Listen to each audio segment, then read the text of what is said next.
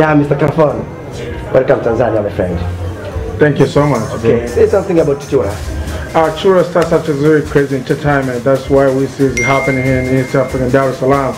And then we really appreciate, want to push out to go to the worldwide, right? Okay. Like United States of America. I just want to take Chura to the international level. You know, this is crazy happening.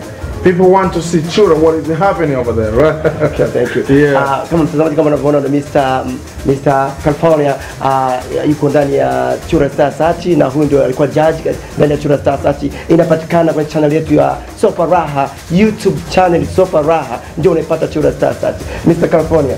Okay, welcome my friend. Thank you so much, bro. Okay, thank you. Mr. B1. Yes. Karibu sana. Asante. Ndugu yangu ulifikiria vipi kuanzisha Chura International? Najua Tanzania au East Africa au Afrika kwa ujumla ni watu tuna stress nyingi sana. Sasa mambo akiwa na stress anatakiwa aondoe stress. Tunaelewa. Apate burudani, lakini pia tusisahau kwamba Chura Star Search ni kitu ambacho kinafanyika Tanzania peke yake. Yaani zunguka dunia nzima. Of course mimi nimetembea sana. Nimeenda Ulaya, nimekwenda bara Asia.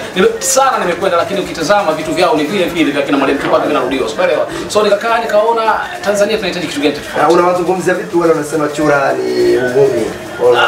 Kwa sababu hawajatembea. Wakitembea wataona wahuni kuliko hawa. Unajua ili uwe muhuni lazima ufanye uhuni na ufanyiwe uhuni. Umeelewa? Chura hii ni style tu ya uchezaji na nadhani bahati nzuri tunahitaji tuipush. Of course tutafanikiwa kuipush. Radio nyingi, TV nyingi nikaanza karibu tutaipush wapi. Okay, thank you sana. Wewe ni Mr. B1 ndio jaji mkuu wa ndani Chura Star Search.